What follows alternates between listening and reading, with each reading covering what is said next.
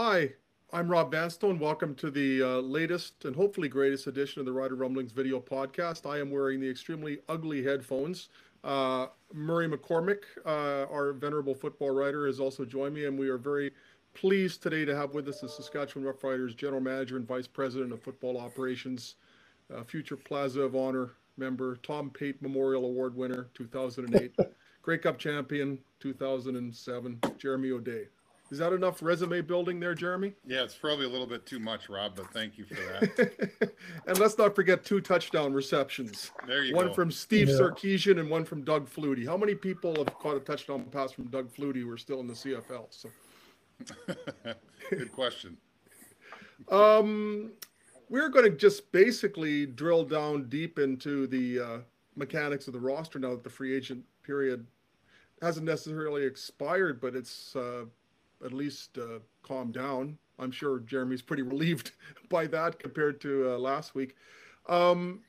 Just at the outset, Jeremy, when you look at the composition of the team now compared to what you hoped it would be, either entering free agency or entering the period where you were trying to re-sign a lot of your players in advance of February 8th, how do you like what you have compared to what you hoped you would have in mid-February 2022? Yeah, I think when you go into free agency, you obviously have some areas that you're kind of trying to focus in on.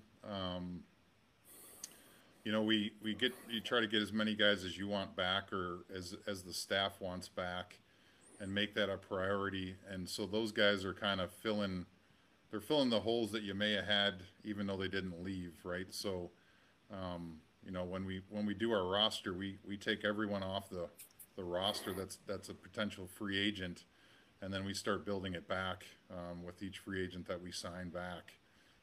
So we obviously identified the players that were currently on the team that we wanted to try to get back. Some of those guys were going to take a little bit longer. Some were earlier in the process, but they were all pieces that we thought were important to bring back. And then once you get closer to the free agent window, you got to look at, what are the chances that we're going to get all those players back? Are we going to lose anyone that we wanted back? And if so, how do you replace that on your roster, right? So as we got closer to free agency and as guys continued to sign back with us, I think we were in a position where we had a big receiver that we hadn't signed back yet that we were still working on. We were having conversations with a couple Sam linebackers during that period, which is a point of emphasis. And then, another important piece that we were looking at was potentially another defensive back. And so there wasn't a lot of positions that we needed to fill that we didn't feel comfortable about. We evaluated all the players in free agency to see if there would be value of bringing anyone in all areas, and we came to the conclusion that wasn't going to be overly active in free agency aside from getting our guys back and then adding a couple pieces that we thought were necessary to add. Mur? You maybe kind of what spots are you looking for to maybe bolster heading into training camp? Well, all spots, Murray. I think that if you ever just focus in on a few key areas, then your depth's really not going to be there, right? So you don't ever really feel comfortable in any position because you're an injury away from having the next person that has to step in and play. So when you say, what are we looking to bolster, every single position you're trying to create competition. I think in particular, we're going to have a younger defensive backfield than we've had in the past. So we're going to look for some of those guys that played well for us last year to step up and have bigger roles. But it's also our job to find good players. I think last year we really focused in on defensive line, and I think through the process we were able to find a lot of good young defensive linemen that really helped us out last year. So we focus in on all of them. I know that sounds kind of corny, but it is the truth. We try to create competition and sign the best players in every area. We don't ever feel like we're fine in that area. We don't scout. We don't recruit because we feel like we're good. And usually if you do that, then you end up getting injuries, and you're not as solidified as you hope coming into camp. So when you have 100 guys coming into camp, you want to have competition at every position.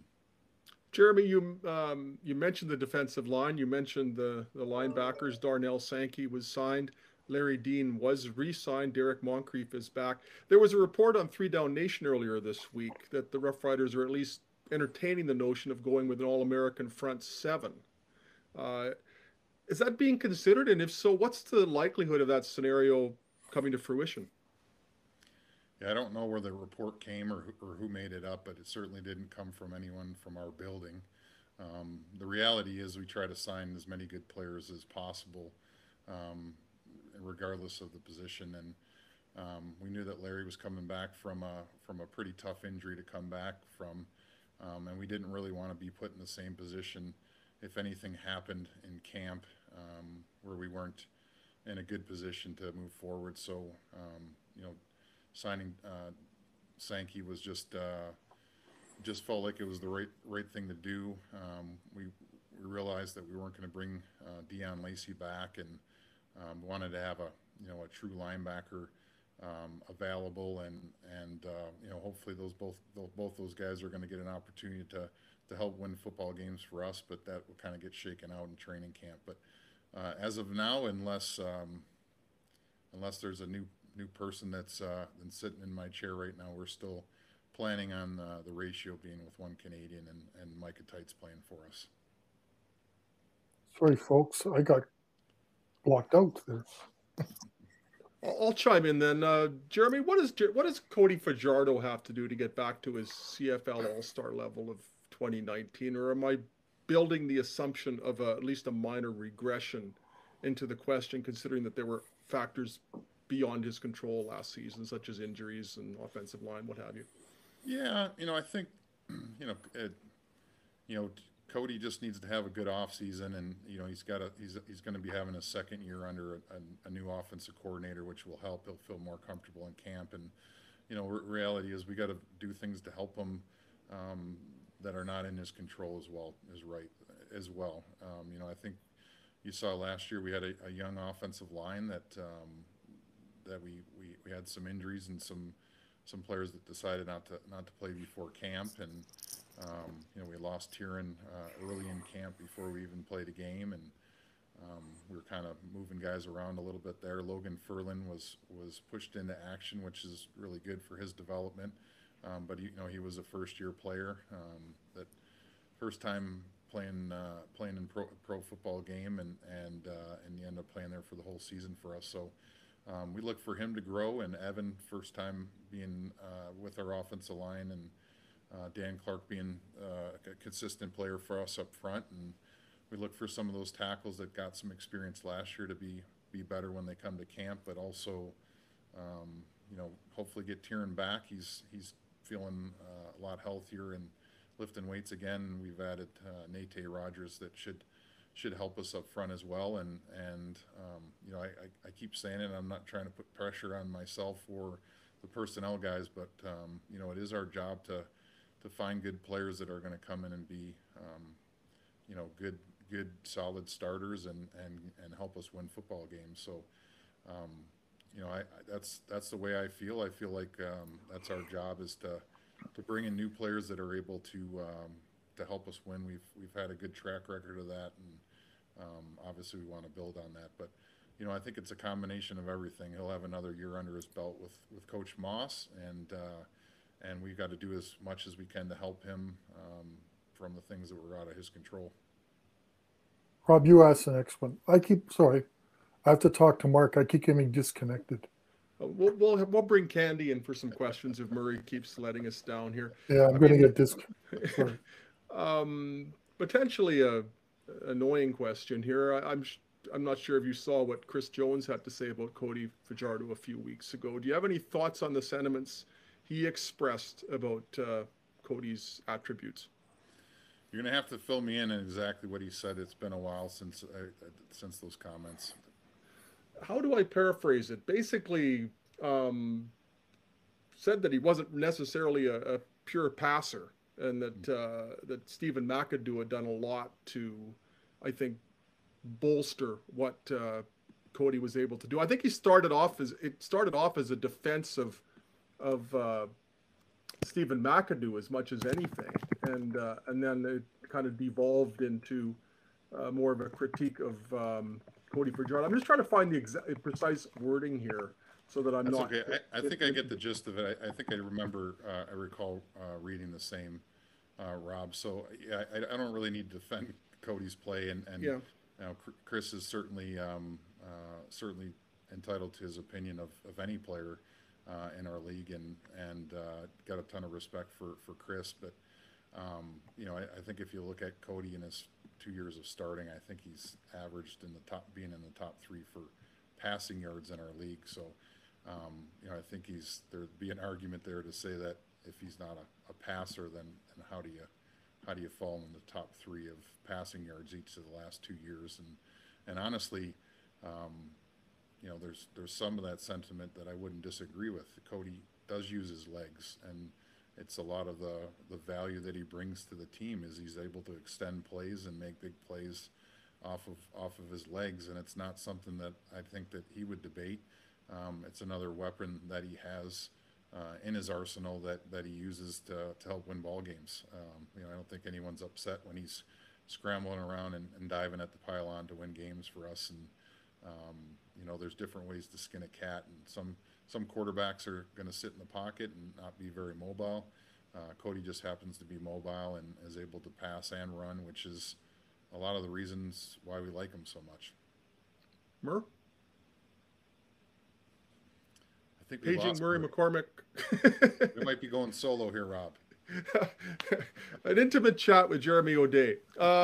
Yesterday being Wednesday, he announced the signing of Jake, and I hope I'm pronouncing this correctly, Dolagala, only 6'7". What does he bring to the table aside from being potentially the captain of the off-season Rough Rider basketball team?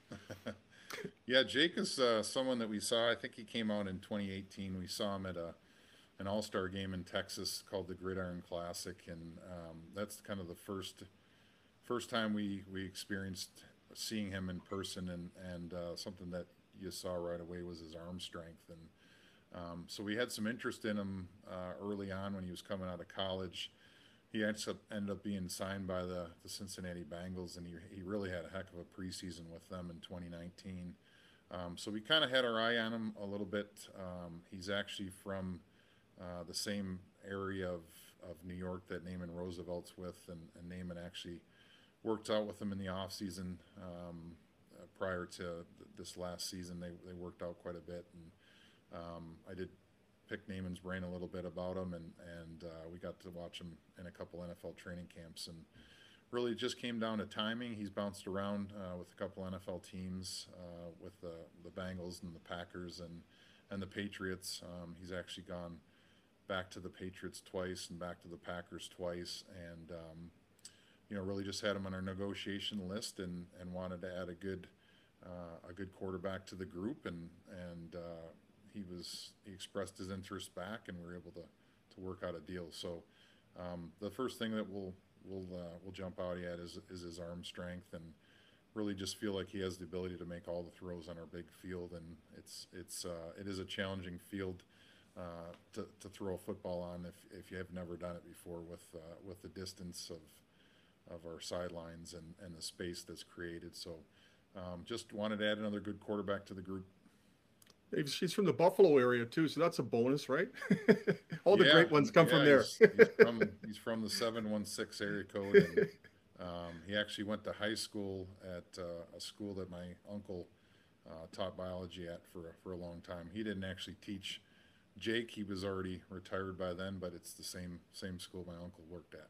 6'7" quarterbacks are kind of a trendy topic, and a few fans have asked me recently about Paxton Lynch, whether he is still at all in the Rider plans. I looked at the roster as it exists on Riderville.com does not include him right now.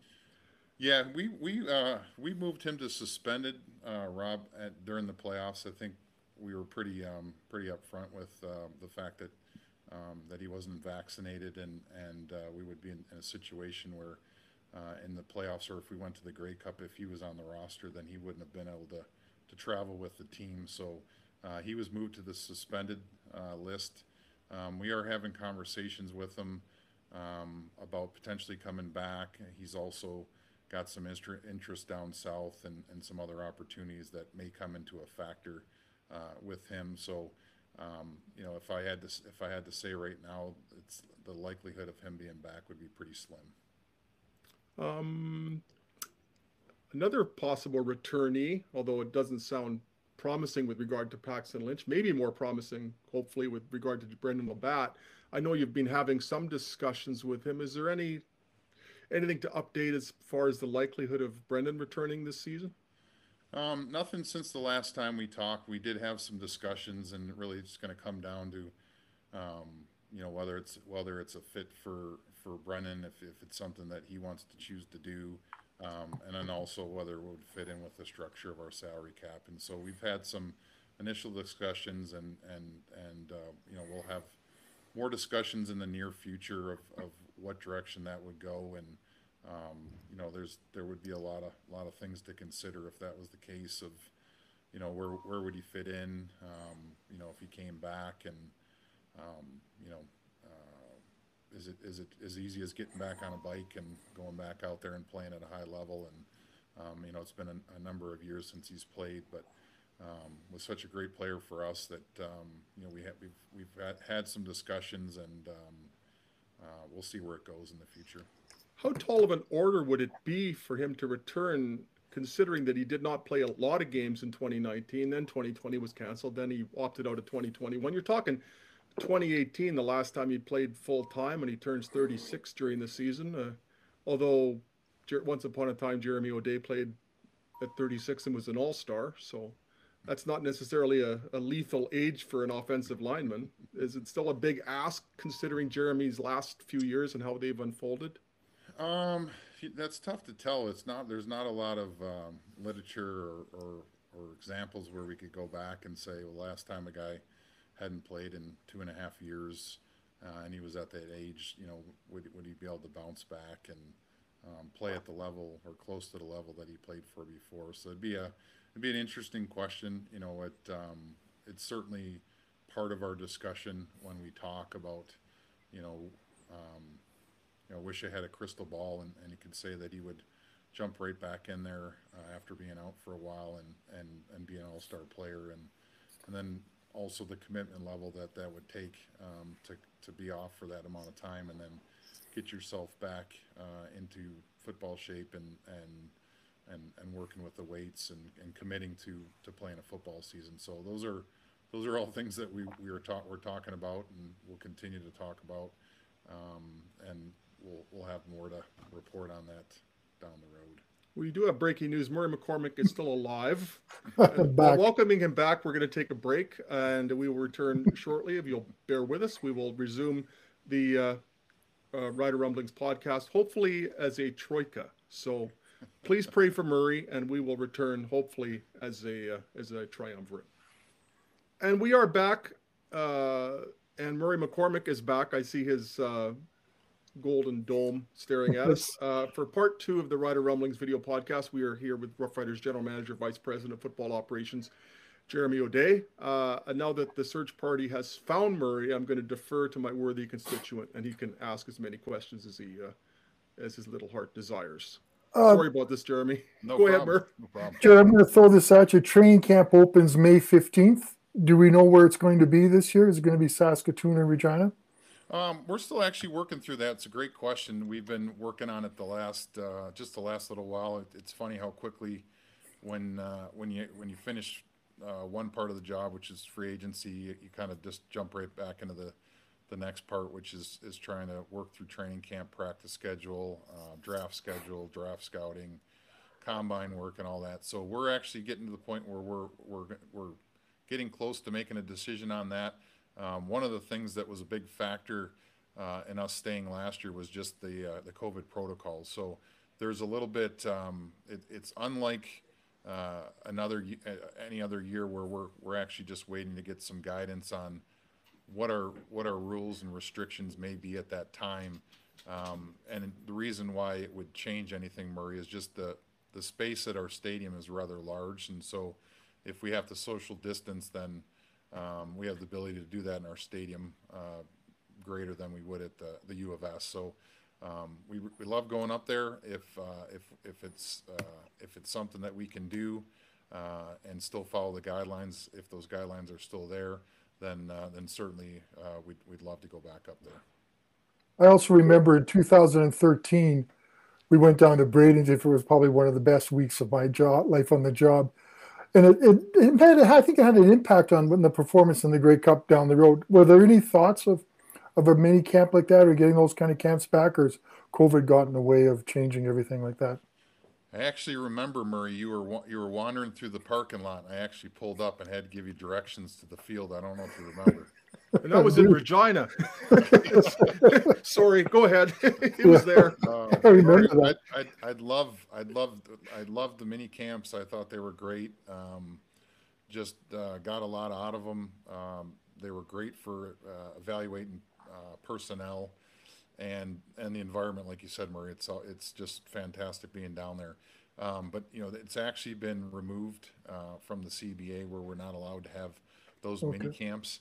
And how they've adjusted it is they allow us to bring more players to training camp. So if you remember last year, we had 100 players that attended, starting with rookie camp, and that was kind of to offset not being able to have mini camps during the off season. So I'm all in favor of them. I love the mini camps. I'm going to be honest, it's one of the most enjoyable, least stressful times of the year for me, because we're not playing any games real quick, and you're just evaluating all the players that you've been scouting and recruiting for a while, and the weather's great, right? And everyone's in a good mood because there's not a lot of pressure at that time. So unfortunately, we won't be going back down and doing those. If I have a vote, I always vote to have them, but I understand also there's also some financial elements to having mini camp as well. Well, if my vote counts, I vote going back too. So. I'll put you on the list. I'll get you a ballot. Rob? William Powell, how do you plan to send what's sort of the blueprint for tailback? Yeah, I think right now, obviously with who's on our roster, Jamal Morrow, I think has earned an opportunity to get an increased role there. He's also has been, as the season went on, was very important in our return game. So we feel like running back is a position where we should be able to find some good young running backs. William Powell was just fantastic. He was kind of a jack of all trades and was good at a lot of different areas. And in that situation, we decided that we were going to go younger. And, unfortunately, sometimes tough decisions have to be made on very good people and very good football players, and he certainly would fall in that category. Great in the locker room, great on the field, can run with the football, can pass block, can catch it out of the backfield. Just you love a lot of qualities that William brought to our team. Think that Jamal has a lot of those characteristics as well. But again, that's another area where we need to scout and recruit and bring good players in, and we just decided to go a little bit younger at that position. Might Jamal bring you the potential of more explosiveness from that position? It's certainly something that we hope. We want to get some more juice out of that position, and hopefully try to turn some of those 5-yard gains into 10-yard gains, and that's something that we discussed, and something for hopeful. We've got to do a good job of blocking up front as well, and getting a hat on a hat, and moving people off the ball, and some of that responsibility is laid on our offensive line, but that's what we're hoping for. We want to get more explosive plays and big plays, and ultimately score more points. That segues nicely into a question from Murray about Duke Williams. Murr? Oh, was it? Okay, sorry, I just had to. What do you expect from Duke Williams in his first full season if he gets with a training camp with Cody and everybody else? Well, we just hopefully he starts where he finished off the season, right? He came in, was an immediate impact for us on offense, and it was very obvious that he brought a lot to the table when he got here, and has a presence to him.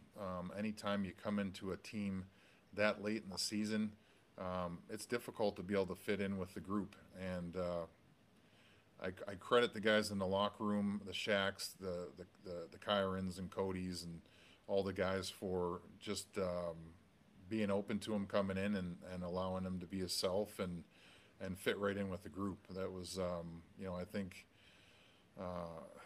in certain positions or any position, when you bring in a player and he comes in that late and he comes in the room, you don't know whether it's going to ruffle feathers or it's going to make guys feel uncomfortable. And those guys, they just embraced him and not only did they embrace him, but they encouraged him to come back. After the season was over, that receiver group was very motivated to come back and wanted to come back and prove that we could get over the hump. So with Duke, we want him to come back and take back off where he left off. And I think when he came in, a lot of people don't know, but he was actually coming off a hamstring that he had from the NFL preseason, that he was still getting healthy. And there was 2 games where he actually worked out in warm-ups for us to make sure that he could play the game.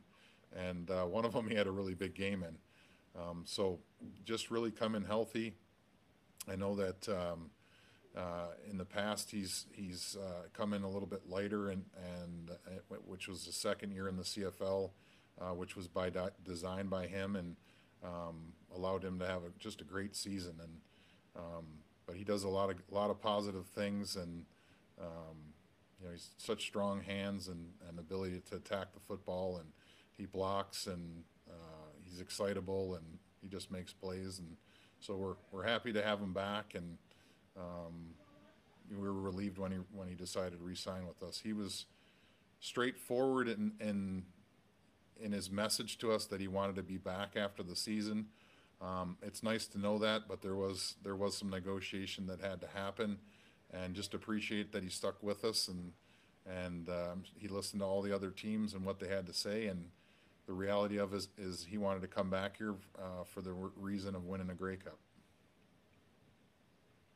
Jeremy, do you think there needs to be a greater appreciation for the work you did leading up to February 8th? Post February 8th, there's been a lot of talk about the players who have not returned. There's been Ed Gainey, Lucius Purifoy, Micah Johnson, Dion Lacey, etc., John Ryan. But it seems to me that kind of overshadowed A.C. Leonard resigning, Duke Williams resigning, a whole scroll of players resigning in advance of that. I mean, I realize you can't control outside perception, but is there an issue there that you'd like to discuss in that? I don't know. I just think there's been a little bit of a sky is falling mentality out there that might be out there at the expense of more perspective on what was done leading up to February 8th, if that makes any sense. Yeah, no, it's fair enough.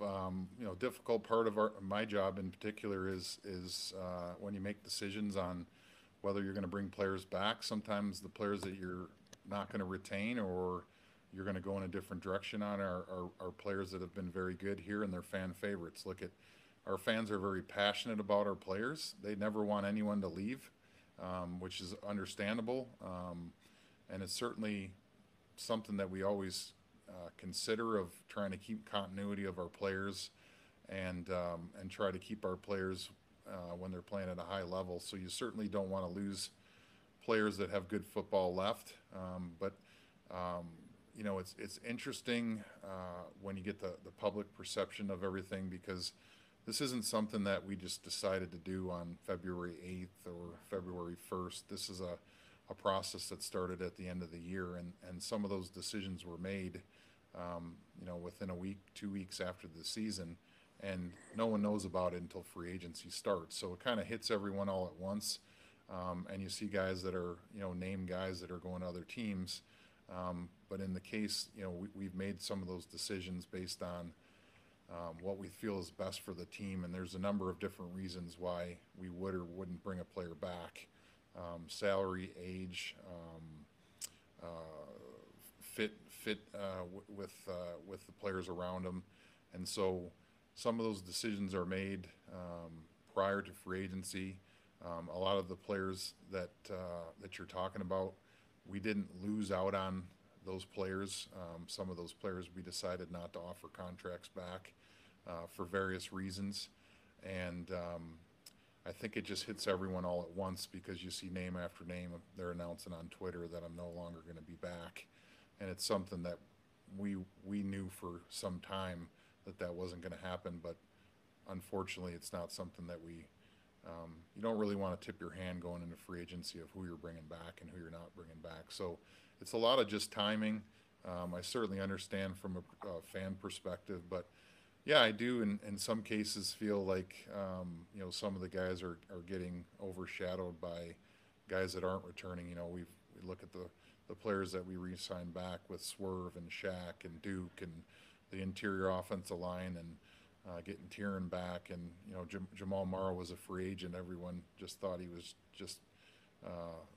just still here, but we re-signed him back. Justin McInnis, who's going to get an opportunity now that Braden Lenius isn't back, we re-signed him. Defensively, obviously, A.C. Leonard getting him back was a big deal. Pete Robertson, we knew there was a potential for us to lose Jonathan Woodard at some point with some of these NFL workouts, and so it was important for us to get Pete back because Pete has played at a high level during a short period of time. I think he had 6 sacks in 10 games, and he wasn't a full-time starter. And we look forward to seeing him play more downs and be more critical part of our team. And then our interior guys. If you look at the production level of Garrett Marino when he's played in games, and he certainly needs to control himself in games, maybe have controlled aggression, but he plays it with a high motor, and his production in there is really something that you should take a look at. And Anthony Lanier just was fantastic. Someone that maybe didn't show as much on the stats, but if you watch the film of him, he's a tough person to block inside. So we felt very comfortable with our defensive line. Paul Jones is known for finding really good defensive linemen, and he certainly has done that over the last number of years. Kyle Carson was a big part of why Jonathan Woodard was here. So we rely on those guys to do that. Mike Edom coming back is a big one for us. He's a ratio guy that's been an all-star in the past. As I said, Nick Marshall's back. We have got 2 young defensive backs that got play time for about half the year and played at a long level. And, we've got one more defensive back position where someone's going to have to step up and take over for the void that was wasn't filled in free agency. And so, all those things are figured out, and the fallout happens kind of all at once, and there's a little bit of a snowball effect, but it doesn't scare me to make tough decisions. We have to do that in our job, and whether the timing is right or whether it works out is yet to be determined, but we did want to change a little bit about what we had, and we did that with adding a few guys, but also giving some of the young guys an opportunity because we want to be successful for a long period of time, and we want to have a chance to win the Grey Cup every year, not just one. Murr? Oh, boy, you answered a lot of questions. Yeah, we were crossing questions off the list as you went through them. The Ed Gainey question, the Purifoy question, the Micah Johnson question. All those voids are seemingly accounted for. Murr, do we have any questions left? Are you trying to build a basketball team with the receivers? You seem to be going for height. You haven't got a post yet, but is that to be replace Braden Lenius' body type, or is there sort of a reason behind that? Maybe that's the changing of the game. They're getting taller and lankier. Well, there's McInnes, Ubosi, Lewis, even McRoberts. There's a lot of 6'3" and up receivers that have signed or re-signed in recent weeks. Yeah, we like the size. We like their ability to be physical, and obviously we want to be able to attack the ball in the air, and we feel that length will help with that. And a couple years ago when we drafted McInnes and Lenius, we just felt like we can get 2 really good guys in that draft that ended up being being fairly big, good size. So it's just kind of the way it looks, when it is, is it by design? We certainly look at it when we're looking at receivers that we like, big physical receivers, and ideally you like them to be fast as well. We kind of supplement our receivers with Kyron, who's that smaller slot type player. We'll bring a couple more of those players in that are going to compete for that spot. Kyron, we don't anticipate him being ready for the start of the season, and certainly aren't going to press him to jeopardize any of his recovery. By all means, he looks like he's on pace, but we don't want to shorten that just to get him in earlier in the season. So, in the receiving corps, someone's going to have to step into his position. We'll add some guys that are, that kind of slot body type that are, a little bit quicker and a little bit more agile than the big, strong physical receivers that we have. So we want a balance of both, so that we can attack teams in different ways. Mur? Sorry, I'm looking at this here. I don't have anything left, Rob. Do you? We're talking about receivers. Farhad and Algie reported, I think yesterday, that there's a chance that, or there's a likelihood of Terrell Jana retiring. Is that the case from your understanding? Yeah, I think he's pretty accurate on that one there. So Terrell's reached out to us and says that there's a pretty strong likelihood that he's going to retire from football. He's got a pretty big degree, and from my understanding, he's going through the pandemic and the year in 2020 was when he first kind of started considering it. He wanted to come out and give it another shot just to make sure that he had it all out of his system. And unfortunately, he's decided that he's likely going to retire here. So disappointing, obviously. You try to talk him out of it, but I know from experience in doing this for a little while here that usually when a player's not all into playing football, it's really hard to play at a high level or be a professional football player. And credit to Terrell being a professional through the whole thing. I certainly didn't have any indication the last little while here that he was going to retire. Thought that he was excited about moving forward for next year. And when you lose Lennius, there's a natural opportunity there for somebody to step up. So you're hopefully that he was going to come back and compete. But called. He's just a tremendous person. He really is, and super smart. Maybe he's onto something with deciding to move on to the real world without banging his body up a little bit more. But we anticipate that he's going to retire. The 2007 team is going to be saluted very soon in Saskatoon at the Dogs Breakfast. How cool is that going to be? Yeah, it's pretty awesome. We did a little bit of media yesterday, a little bit of introduction on the guys that are going to be attending. It's going to be myself, Scott Schultz, Tad Cornegay, and Andy Fantus. So we did a little bit of media, a little bit of build up for that Dogs Breakfast. It's just I don't know if you guys have attended the Dogs Breakfast before. I'm sure you have, but just an awesome fundraiser for the Huskies. They put on a great show.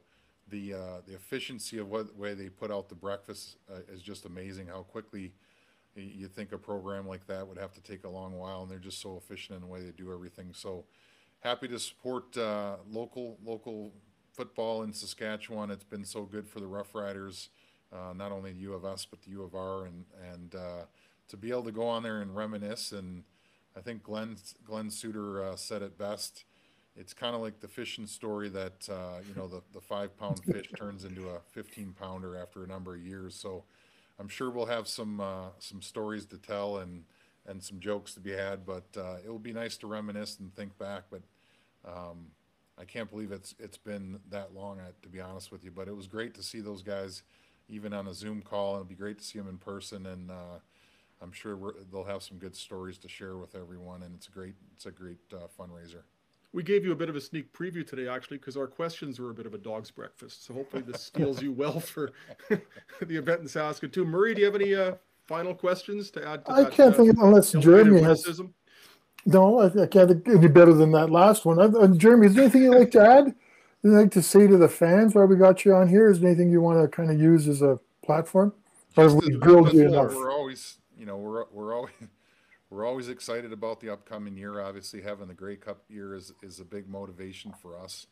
I always like to temper everyone and say that it's not what we look like in December or February. It's what we look like in training camp and how we come together as a team. And I think I said this on media for the Dogs Breakfast yesterday was what I've learned throughout my time of being in the locker room and my time being in football operations is, it's as much about the team camaraderie. It's as much about the room, meaning the locker room, and the players coming together and really believing in each other as it is the talent. You certainly need good players. You certainly need guys that are going to score touchdowns and sack the quarterback, but it's the added element of the locker room that puts you over top. And it's a common theme when you see teams win championships. Obviously, everyone's happy when they win, but you can sense the reason why they won it by how close they are to one another and what it means to each other. So that's what we're trying to do. That's what me and Coach Dickey believe in is the camaraderie of the room and guys wanting to win for each other, wanting to win for the head coach, and wanting to win for the fans in the province. So that's what we're after. That's what we've been after for the last number of years. We've been close, and we're just looking to find that little bit that can get us over the edge and win another Grey Cup. Perfect. Well, Jeremy, thank you so much for these 42 minutes that you can't have back. We do appreciate your time and your thoughts. You've been really helpful. I'm sure the fans appreciate those sentiments as well. And you got some bonus no time with Murray, so that's almost like a day off, isn't it? Murray, who's going to be your quarterback next year? Oh, I have no idea.